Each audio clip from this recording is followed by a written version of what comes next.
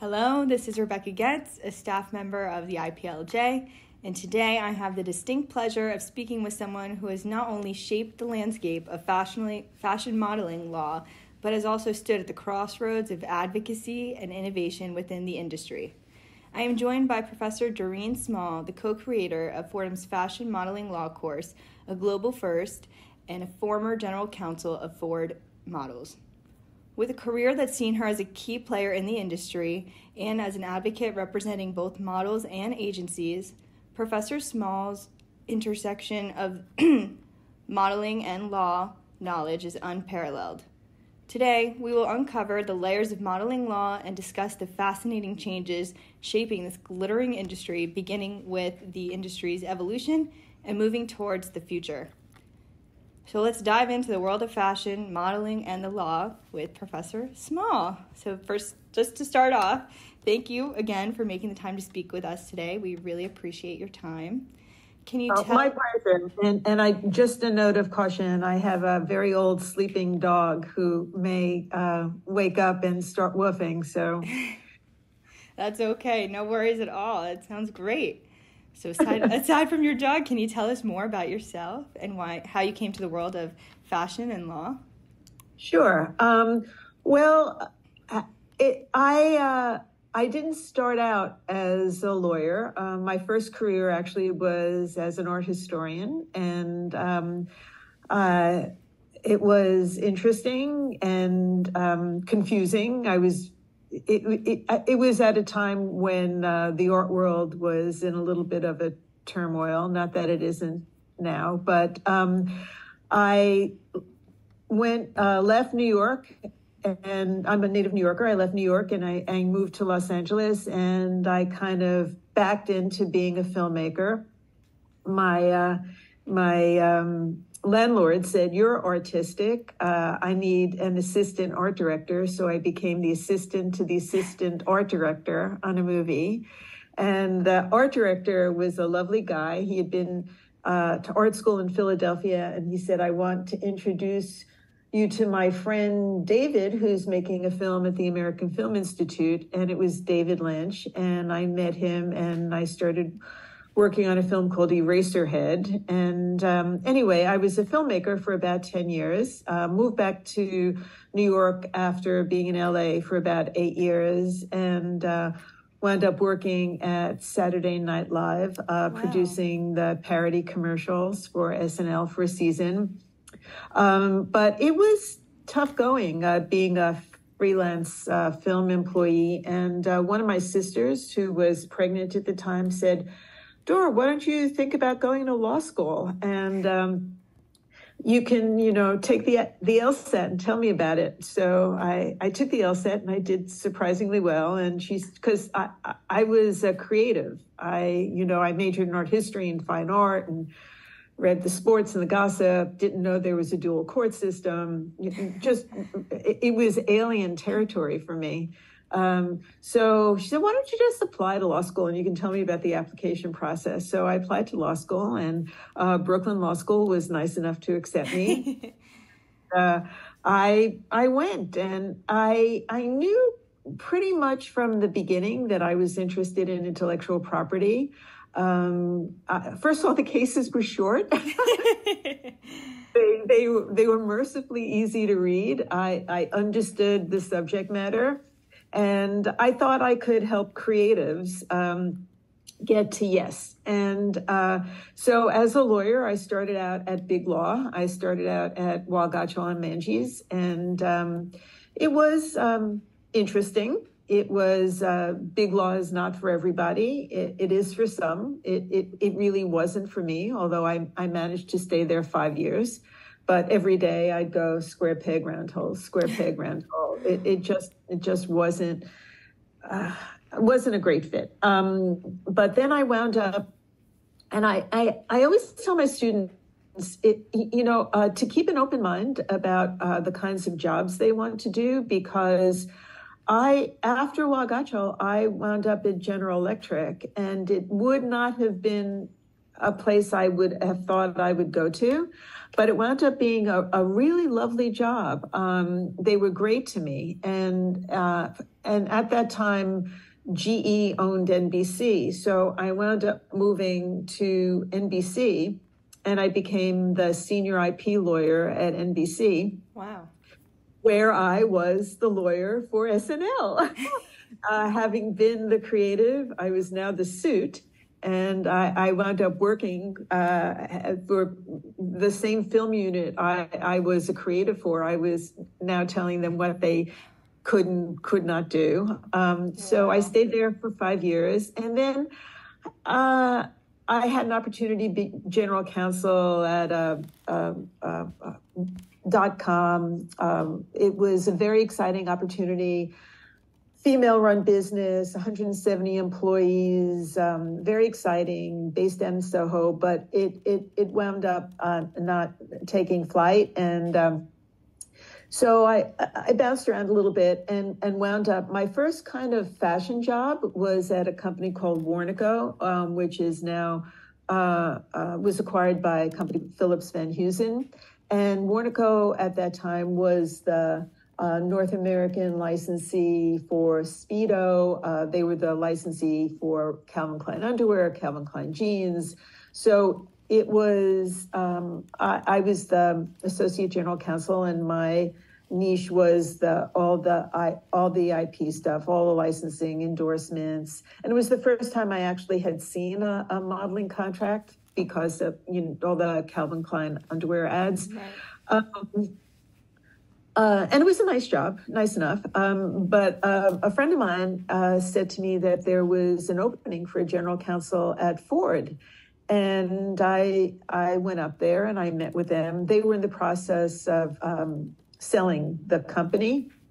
Katie Ford was still there. Jerry and Eileen, who I'll talk about a little bit, had retired, but were still around. Anyway, I was interviewed by the CEO, and he said to me, I want a lawyer who asks for forgiveness and not permission. And I said, I'm home. Yes, that's me. I've been doing live TV for 5 years. They want it hot and fast. So that's when I started working with modeling. And I found that it was an area that was kind of perfect for me because it was interesting. There was enough of it to be interesting and keep me absorbed, but it was circumscribed enough for me to feel like I could be an expert and get my hands around the issues. And from that's where I met my future law partner, Allie Marquardt. She was in-house at Wilhelmina, and she and I co-created the fashion modeling course. And Allie's considerably younger than I am and considerably more ambitious than I am. And she said, Dor, why don't we go out on our own? Why don't we start our own firm? And I said, Allie, only if you do all the back room. I said, okay. So we did. We started Marquardt & Small, and we had the work from Wilhelmina, and I had some work from Ford and from some other companies, and it was fun. We set up a shop at Neue House, which is a shared workspace. We were initial adopters at Neue House. It hadn't even been finished. The construction wasn't completed when we moved in, but it was great. And we had one associate who had been working with Allie at Wilhelmina, and but we found it difficult to scale. We tried all sorts of things. We briefly merged with a visa firm because Allie and Ashley, our associate, did visa work, and that was a disaster. That didn't work at all. And not that she wasn't a lovely person, it just wasn't a fit. And then we tried taking on other associates, and we just couldn't scale it up. And then somebody offered to acquire us, a firm based in Los Angeles, who wanted to start a fashion practice in New York. And And then Allie, by that time, was married and had one kid, and she moved to LA. And so I was in New York with Ashley, and it wasn't a fit for me at the law firm. You can see a pattern here. It's okay. You like to try new things and jump around. It sounds awesome. Yeah, I tell my students I'm the human pinball. I am too. Yeah, there's no linear shot for me. But at least, so I resigned from, it was from Eisner Jaffe, then the Eisner law firm. Allie stayed for a year longer than I did, and she's now a senior VP at Universal Music Group. So she's doing super well. She has 2 kids now. So while I was at Eisner, a friend of mine from Ford, Mitch Grossback, he was doing some work with ASAP Rocky, and they needed some trademark work, and I've been doing trademark work since the Wild Gotchall days. So I said, sure, I'll do it. And but Rocky's main firm was a firm, Davis Shapiro, an entertainment firm, mostly music, and they liked me, and so when I was unhappy at Eisner, I started listening to them wooing and courting me. And I moved to David Shapiro, Lewitt and Grable, and I'm a partner there now. And the only change, I've been there for 5 years, which tends to be the longest I stay at pretty much anything. But I work from home since the pandemic, and they wanted my real estate. They wanted my office because they were expanding. So they quietly, they said, Doreen, would it be okay if you work from home? I said, oh, yeah. Please, twist my arm. It's fine by me. So anyway, that's the saga, the Doreen saga. And Allie and I created the fashion modeling law course, I don't know, 12, 13 years ago, a long time ago. When I was still at Ford, one of my interns from Brooklyn Law School was taking a course in fashion modeling law, and Professor Scafidi was teaching it at Brooklyn. And I said, oh, that's very interesting. Perhaps the class would be interested in hearing about modeling. So the student made the introduction, and I spoke in Professor Scafidi's class, and I pitched the idea of the course in fashion modeling to her because she was developing the Fashion Law Institute. And coincidentally, Allie had pitched the idea to her, and that's how we met. And well, actually, I had met her at a immigration conference before then, but we planned the course together over serious amounts of sake and sushi, and that's how we got the curriculum, and we've tweaked it over time. And then Ashley, when Allie moved to LA and couldn't no longer commute, sometimes she'd make guest appearances. Ashley, the woman I told you about, she took over the class. Then she and I co-taught for a couple of years, but I'm not sure we're gonna resuscitate it. It needs some tweaking. So I'm not exactly sure. We might just let it go. Anyway, that's it.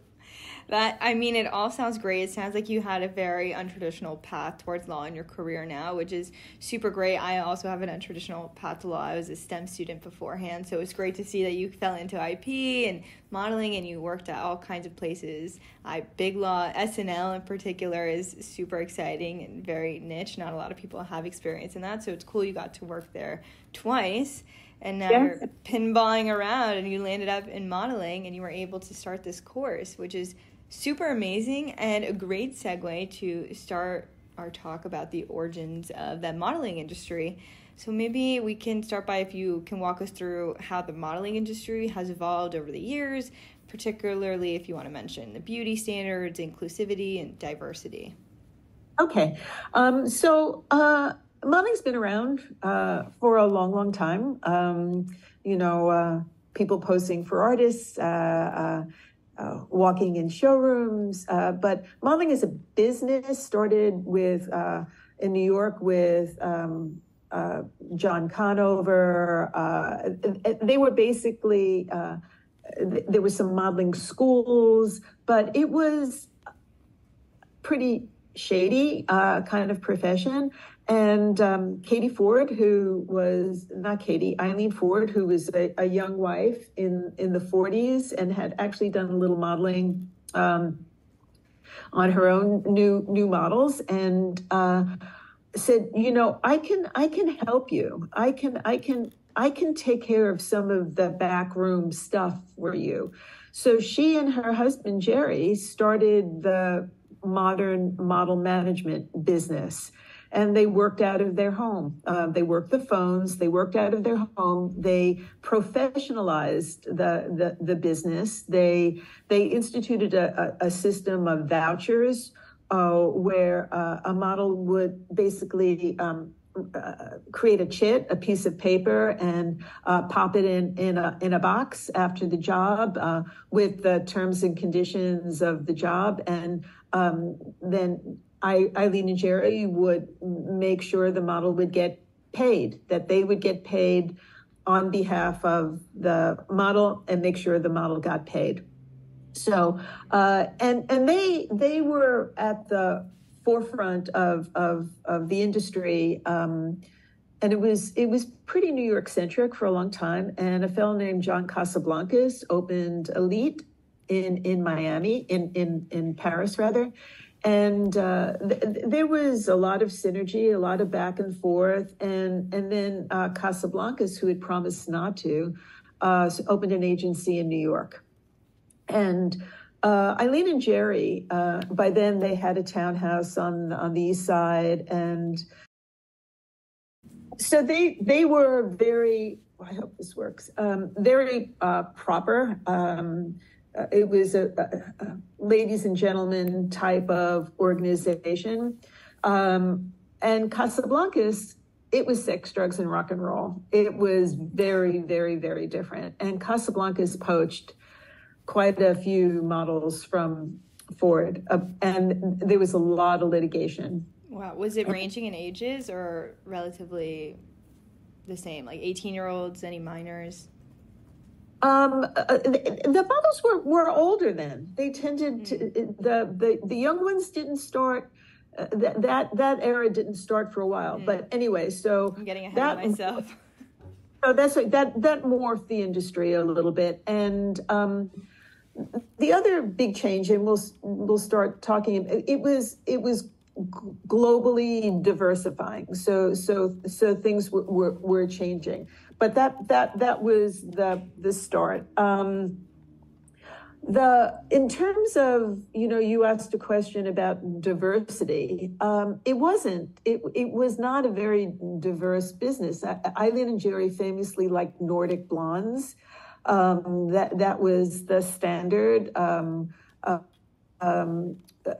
Blonde hair, blue eyes, tall, always tall and thin, very long limbs. The weight issues and age issues, I guess, you wanted to segue to those. There are a lot of rules about weight. All in Israel has something called, Photoshop laws, which regulate body mass index and also how models are portrayed in ads. Rules in Paris in terms of doctor's visits and measurements. None of it is observed. If you look at pictures of models on the runway, they're very, very, very thin. And body mass index actually doesn't measure health. There are other ways to measure health. And the problem with, there was the issues of age and weight were attached for a while because, especially with female models, the younger they were, before their hormones kicked in, before they started taking birth control pills, easier, they were, in some instances, naturally thin. Right. and it became more and more difficult for some of them to maintain that weight over time, and resorted to drugs and smoking and all sorts of other things to keep that thinness. The age issue has morphed over time, and I can take some credit for that.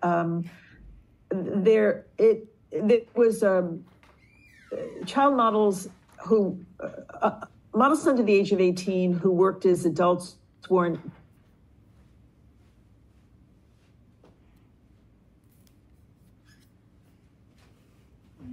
And I worked along with the Model Alliance and Professor Scafidi and some others, and we retained a lobbyist, and we managed to get the laws changed to include child models working as grown-ups in the labor laws. So there was much more scrutiny,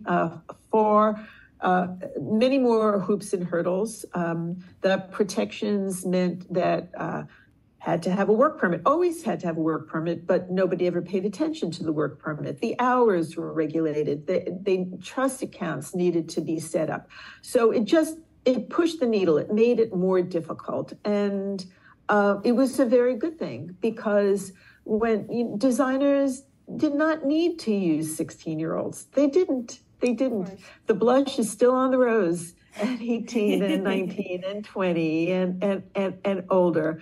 So you don't see now hardly any under 18s working as grown-ups. It's too much of a hassle, and there's a fairly bright light shining on people who do. So that's super nice to see. Professor Scafidi also mentioned that to us as well, and it's definitely nice to see the progression changing from younger models to now an age of 18 without having to worry about eating disorders and pushing work permits and etc.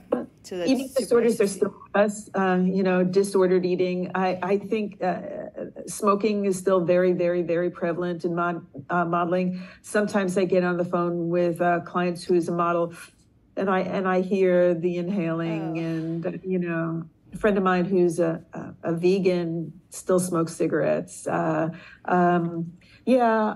think there's the standard of beauty, which has changed over time. The standard, certainly for image modeling, is still very thin, and I would say, by and large, unsustainable for normal humans. But many models are genetic anomalies. I mean, they just are, and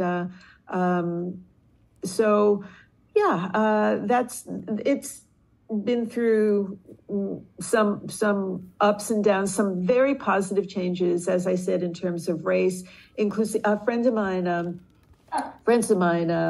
own an agency called Community Creative New York, and they represent trans models with disabilities, people who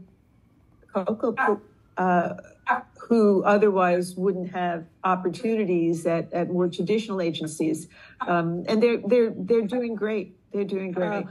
So even when I was at Ford, there would be, one Black woman in the shoot. There was a lot of tokenism, and one of the Black models who had achieved a certain amount of traction in the industry, Beth Ann Hardison, started campaigning for more inclusion, but it took an awful long time, an awfully long time. But now we see there's a lot more diversity in terms of race on the runway, and in ads and in campaigns, and there are different types of models. There are, the models you think about when you think about the runways, the major campaigns. Those are called image models. And then there are the models who show up in Eddie Bauer catalogs and do Pantene hair care and drugstore brands, and those are the commercial models. There are models who do the pamphlet that's in your dentist's office, and they're direct models. There are used to be called plus models, now called curve, who are a little bit larger in size, and there's been much more inclusivity in terms of larger size. The sample size is very small. Sample size is the size they build the runway garments on, zeros and twos. And when you think that most of the models are 5'10" and taller, very, very thin. Also, just to backtrack, when you said genetic anomalies, can you elaborate on what that means for those who maybe don't necessarily know the industry as well or the models? That they have genetic gifts. So many models have won the genetic lottery. They just are. That they, again, tall, long limbs, wide spaced eyes, beautiful proportions. It's not necessarily beauty so much as it is bone structure and physical makeup that makes a model. But in some ways, models are not just born. They are created in some ways by the agencies and their agents.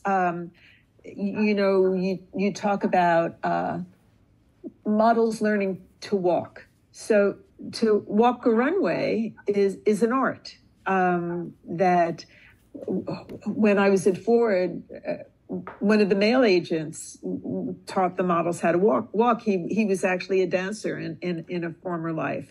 How to pose. My client Coco Rocha is famous. She has a modeling school now and teaches I think she only has young women how to walk, how to move before a camera, how to engage with the lens, how to engage with the photographer, how to package themselves. And that's what good agents do. And one thing I also tell the class is that there are good agents and bad agents. There are good agencies and bad agencies. There are good parents and bad parents, and there are good models and bad models. And that to demonize any one aspect of this very human business is, I think, a mistake, because I think there is accountability in every corner of this industry. Of course, so. I think it goes widely unrecognized, and it is a human industry. They are real people, not just models showing off clothing, representing a hanger, for example, as Skiffy mentioned to us earlier.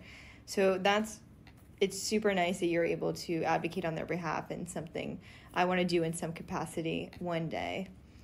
I know you mentioned the model management and agencies, so now we can transition into the business side of things, which I know you wanted to touch on. If you can explain the key differences between model agencies in California, for example, and model management companies in New York, and why those distinctions are very important. Yes, absolutely. So when Eileen and Jerry started out, they were actually agencies. They were licensed under New York law. Under New York law, talent agencies have to cap commission at 10%. And there came a point in time, and in terms of commission, the business model for a model agency, model management company it's a dual revenue stream. So the agent books a job for a model. Let's say it's $1,000 for the job. Typically, commission is 20% of that $1,000.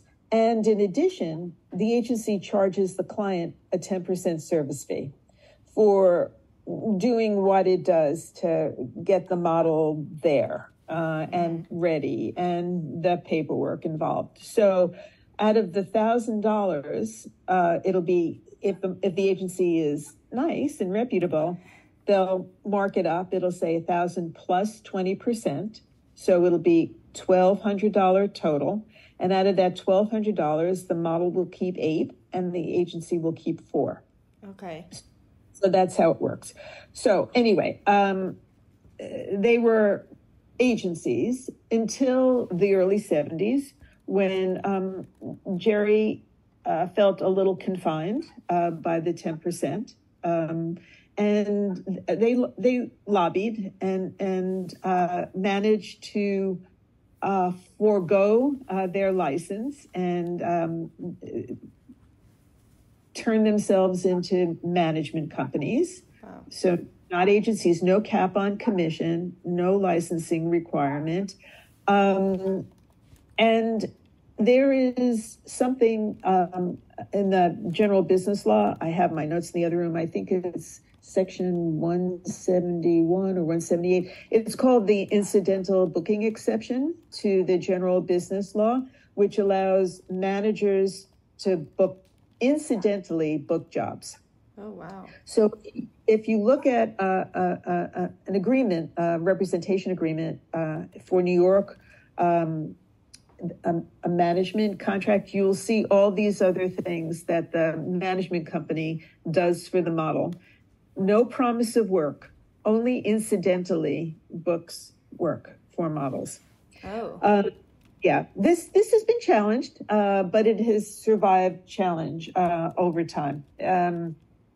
In California, modeling agencies are in fact agencies. They're licensed by the California Labor Commission. They have standardized contracts. They have to post a bond. The rules are that if a model does not get a job, is not offered a job for 4 consecutive months, if the model is available, ready, willing, and able to accept the work, that either party can terminate the agreement. And the key is there's no cap on commission in Los Angeles. Cool. And managers in California cannot book. There's no incidental booking exception. So you need to be a licensed agent in California to do any booking whatsoever. If a manager books a job and talent is unhappy with that manager, the talent can sue the manager, and the manager has to disgorge the Any profits? commission. Oh, the commission. So the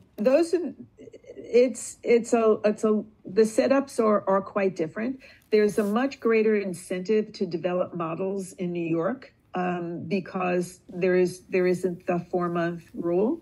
We talked about developing a model, how a model is groomed, taught to walk, taught to pose.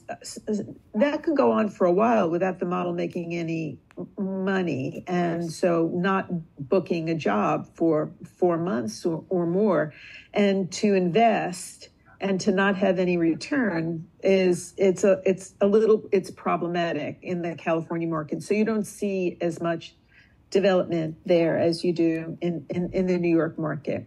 So those are the fundamental differences. The most modeling agency, the New York-based model management companies, have branches outside of New York, and they use the New York contract, and it's called a network agreement. And it's only if they have a branch in California and they're signing a model just to work in the California market. That's when they use the California only contract. So it's place specific, New York versus California, where the model's working. Yes. Can they do both, or is it just one or the other? Yeah. So if I'm signed to my client who I just hung up on. I will, and I want to work in all the markets they expect. I'm going to work in all the markets. I'll sign the network contract, which is the New York contract. So I'll be signed. It'll be management, and New York law will apply. Oh, okay. That is interesting. I guess that presents some challenges and obstacles as well, which I know you've touched on. Are there any other ones that are challenges that are maybe hurting a model's prospects, and anything in place to safeguard that besides what we've mentioned? Hurting models' prospects, there's the concept of mother agency. So if a model is discovered by an agency outside the United States or in a small town in Arkansas, or by some random person in an airport, as Kate Moss was found, that person or the potential model's parent can be what's called the mother agent. And the mother agent, in many cases, doesn't book the model, but will place the model with other agencies, And for doing that, the mother agent will split the commission with the placement agency. Oh, that's nice. Sometimes that can be a disincentive to signing a model. If you know you're only going to get, max 10% commission. But mother agency, it's very prevalent. It's just the way of doing things. Actually, the call I have after this is about a young woman who, after a long time, left a mother agency based in the South, wants to leave, and the mother agent is being very tenacious about holding on. And so the thing about models, if a model signs a contract and he or she is under the age of 18, even if the model's parent or guardian has signed the contract, the model can repudiate for a short time after he or she reaches the age of maturity, which by short time, it's days. Oh, that's not a long time at all. Maybe a week, but it's a very, very, very short time.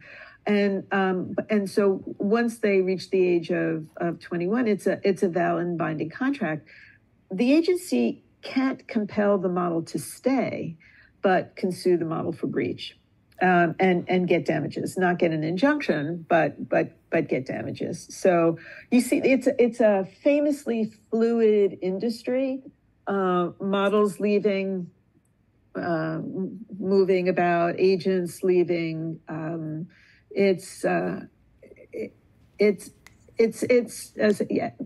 That's it. Fluid, very, very, very fluid. And there are certain protocols that most agencies, because agencies will find themselves on both sides of this issue all the time, models coming and going. So if a model leaves to go to another agency, typically the second agency will split commission with the first agency for some period of time, the duration of the model's contract, or for a year, or for some period of time. But sometimes they, dig in, sue for tortious interference, which is not an easy case to prove. There are very high standards it's a high bar for showing tortious interference. And in modeling, the standard basically is but for the interference of the second agency, the model would not have left the first agency. And sometimes there is solicitation, but many times it's a model being dissatisfied, unhappy. Things aren't going so well. Grass is always greener, looking for a new opportunity. So moving to another place. Of course, with hearing that they're tied into their contracts with such a small window and frame to get out, especially with these mother agents, it's hard to imagine what other advocacy routes are in place for them to be able to fight for their needs and wants. What can they do? What's available for them besides having to breach their contract, if anything? Well, if a model isn't working, and it's not due to, sometimes an agency will let a model go or just drop a model if the model's not working. But sometimes, and when models sign contracts, it's this interesting story. So when I was still working with the Model Alliance, I gave a talk to a group of models who and Coco Rocho was there, so we had a nice big turnout. Aww. And they were working models. So I asked, how many of you are assigned to contracts? And like 100% raised their hand. How many of you read your contracts? No one. You have copies of your contracts, and none. None. And when you're working in an agency or with an agency, when a model asks for a copy of her contract, she wants to go. I mean, you know that's what's happening, because otherwise, and very few models are in the position, have any leverage. There are so few real successful models. It's tough. It's a tough business, and everybody, you described it as glamorous and glittery. It's not. It really doesn't seem that way.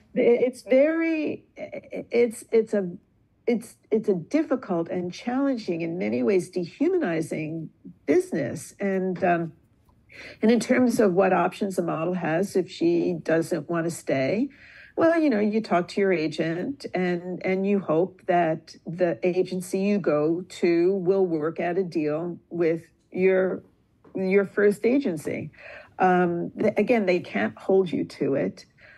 Are they going to sue you? It depends. If you're a big money maker for them, they're going to want to keep you. They're going to want to keep you even if you don't want to stay. And if they can't keep you, they're going to want to share in the upside of what especially if they feel they've invested in your career. I mean, again, there are two sides to all of these stories, multiple sides to all of these stories. And the models, for a while, I was working with a group called the Humans of Fashion Foundation, HOF, but and they were doing advocacy, and they've disbanded. I think there are lawyers other than myself who understand the issues to lesser or greater degrees. But I'd say, know what you're getting into. Most model management contracts are 3 years, and they roll over. They have automatic renewal provisions, which are kind of traps. They really are. And when I'm negotiating for a model, on behalf of a model, I cross it out. I try to get a shorter term. I try to, instead of will automatically renew, may be renewed upon written agreement of the parties.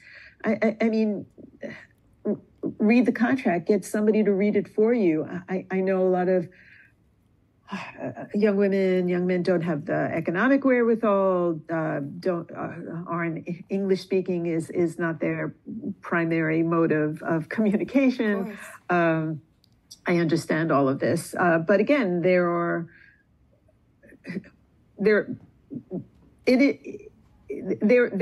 ways to get some to even the leverage a little bit. Yeah, it's definitely nice you can go in there and explain it to them, and even changing things as renewing to might renew is a huge positive outcome for the models who, if they have that leeway, if they're not happy, they can leave. So it's great that you can be able to help explain that to them and advocate for them. Yeah, because the automatic renewal, the very standard automatic renewal provision is 90 days written notice, 90 days written notice, and by registered or certified mail. So many technicalities that if an agency is going to be hard-nosed about it, you didn't give me 90 days notice, you didn't send it by registered or certified mail, and some do play hardball about these kinds of things, again, depending upon where the interests lie. But there are the agencies, and I model management companies, I'll use it interchangeably. The ones I work for are extremely, extremely ethical and responsible. It is a business, and they're not big businesses. They're mom and pop shops, lemonade stands. One of them in the U.S. is a publicly traded company, Wilhelmina. Some of them are owned these days by hedge funds or other investors, but there are still a few family-owned businesses, and they're little. They're not robust money mills. So I think tarring the entire modeling agency business is a mistake. I think some of the schools, some of the, it's kind of a scam if you have to pay a boatload of money to have your pictures taken, to sign up. If you have to give them $2,000, $3,000 to be signed, that's, giving an arm and a leg just for what? Yeah, bills should be going off, warning signs. But there are startup costs to becoming a model. So some pictures have to be taken. Sometimes there has to be some dental work or facials or new wardrobe or where's the model going to live if they don't have an apartment in New York? And so sometimes the agencies do have to advance money, and the advances are, the agencies expect the models to pay back the agencies. And so, there's some controversy. Issues have been raised about unscrupulous practices. In California, again, one of the distinctions, California has speedy payment rules for employees. And models aren't employees, they're independent contractors. But for purposes of California law, they're treated as employees and have to be paid their wages upon discharge.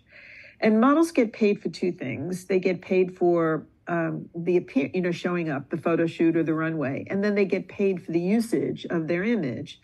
And the usage payments aren't wages, but the day rates is payment. And if you're not paid immediately upon discharge, there are penalties of up to 30 times what the initial fee was. And there were very opportunistic lawyers in California who made hay out of all of this.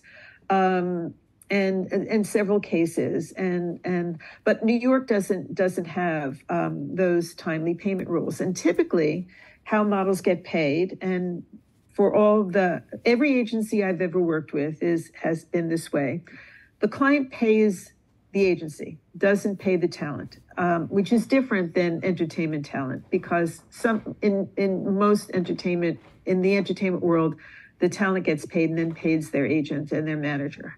Mm-hmm. But here, the model management company gets paid, keeps its service fee, keeps its 20%, deposits the check. And then when the check clears in the next check writing cycle, which is usually 5-10 days after they receive payment, they pay the model. So it's not immediate, but it's timely. Okay. But they don't pay the model. They don't pay the model if they don't get paid, and because they're not a bank, and they can advance money that they expect to be repaid for, but in the Fashion Workers Act, the bill that has been proposed now for 2 years in the New York State Legislature, one of the provisions which I've been talking to the bill sponsors about is timely payment. And it's important to recognize that New York is not California, and that the burden should be on the clients. Clients now pay 30 days. 30 days is a blessing. They pay 60 days, 90 days, 120 days. Sometimes they don't pay at all. Mm. And to expect the agencies to advance is not really fair and equitable. It's not fair for an agency to keep money that is the model's, even if they have a dispute with the model, even if the model has left, terminated, breached, whatever, it's not the agency's money. They should not hold on to it. Must pay the model when they receive payment.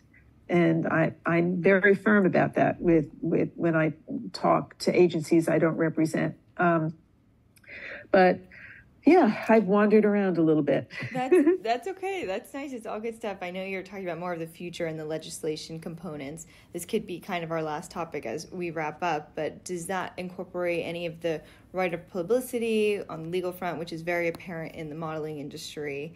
If you could share more about how this right is the model's primary intellectual property right and any challenges that come with, and then we can kind of wrap it up. Okay, perfect. So the right of publicity is not, there is no federal right of publicity. It's a state by state by state patchwork.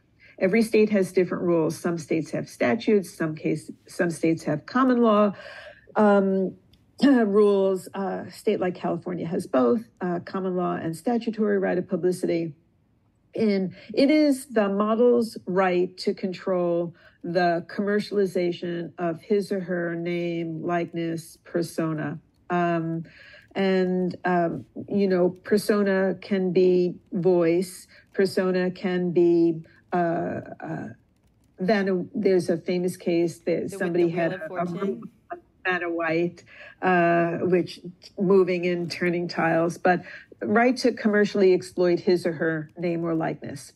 So, and there's the way there is in copyright, there's a fair use defense, but it's commercialization. So when an agency signs a release on behalf of a model, the release is the document that controls the usage, the rules of the road. So the term, how long they can use it, in what media they can use it, for what purposes they can use it. So that is the authorized use. If the usage falls outside the term, the territory, the means, manner, and media, that's unauthorized usage in violation of the right of publicity. So that's when we can write a nastygram, write a cease and desist letter, or try to get the client to take down the image that's up on the billboard. The releases sometimes build in language that says under no circumstances will you be able to enjoin the use. And I like to put authorized use. Sometimes that gets stricken, but basically the client wants to know that they can use it, and the model's remedy will be damages. The right of publicity, famously in New York, was for years and years was not descendable, which meant that it died with you. But that law has been changed, so it lives on. So your state can now control the dissemination, the commercial dissemination of your name, likeness, and persona. And that is the model only has a copyright if the model actually takes the photograph of his or herself. So selfies, for example, gives the model expanded rights. Copyright is protected by federal statute, more robust protection. So some of the influencers who are actually acting as their own photographers or have work for hire deals with the photographers who were taking photos of them, videos of them, will also have the copyright in the material. Wow. But the clients like all of that typically to be assigned to them. Got it. So that definitely makes sense. It's if they could take their own and have their own copyright and more protections, why wouldn't they do that? I feel like that's becoming more prevalent now as we look into the future. I wish we had time to discuss more of social media and the social implications of the future, but we should save that for a later date. It could be its own separate podcast, which is super exciting because I know there's so much material there as well. Everything you said was super amazing to hear. I learned from Professor Scafidi. It was so nice that she was able to connect us both. I really appreciate your time, all your wisdom and your stories. It was lovely to hear it all, even with the horrifying things that come within the model industry, because you're right, it's not all glitz and glam as it's portrayed as on TV or social media even. So it's really cool to dive behind the scenes and get the real raw look of it all. So, well, thank you, Rebecca. It's been a pleasure, and I look forward to part 2. Thank you so much. All right. Well, have a great rest of your day.